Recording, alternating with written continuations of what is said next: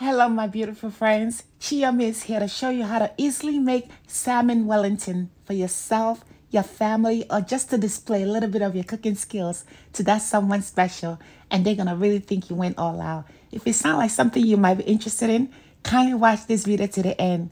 Thank you. Here I have 2 salmon fillet I'm gonna be using. I'm just making sure I pat dry all the excess water off.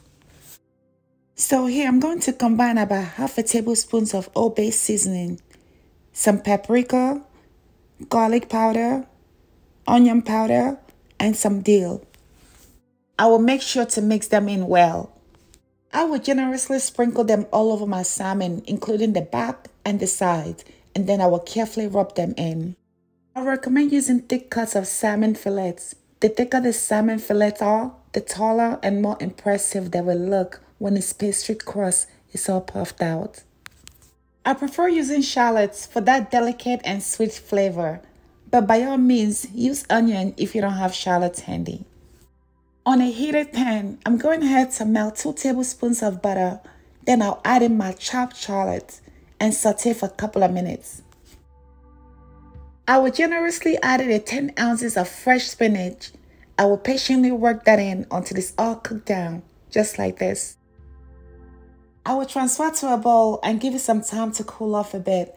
Then I'll go in with some cream cheese and Parmesan. I will carefully combine them together and section into 2, just like this. Here I'm just gently rolling out just a bit of my already made puff pastries.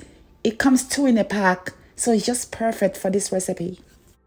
After that, I will carefully spread out a portion of my spinach fillings, just at the center. Then I will top it off with my seasoned salmon. Then fold one end and then the other end. I like to trim up a little bit of the excess, then seal the ends with a fork and repeat the same process with the other one. So guys, if you're hearing Chyummy's voice for the first time and you haven't subscribed, this is the best time to do so. In this channel, I make delicious and easy to follow recipes for you and your loved ones. And for my already subscribers, thank you so much for always showing me love.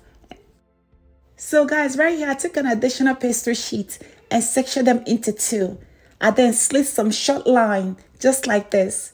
I will then lay it over my salmon Wellington and nicely tuck the excess ends underneath. This time I will generously coat the outer layering with an egg yolk for a golden finished look. And finally, I will carefully transfer to a greased baking pan and bake at a 400-degree oven for about 25 minutes. Now take a second and pause to admire your handiwork. If you were able to pull this salmon Wellington together, congratulations, you've just made one of the top restaurant-worthy meals at the comfort of your own home.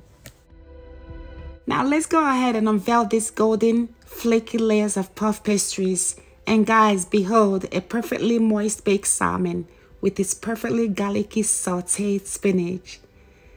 So guys, if you find this recipe helpful and interesting, kindly do me a huge favor by giving this video a thumbs up, subscribing, and comment as well. I'll see you next time. Ciao.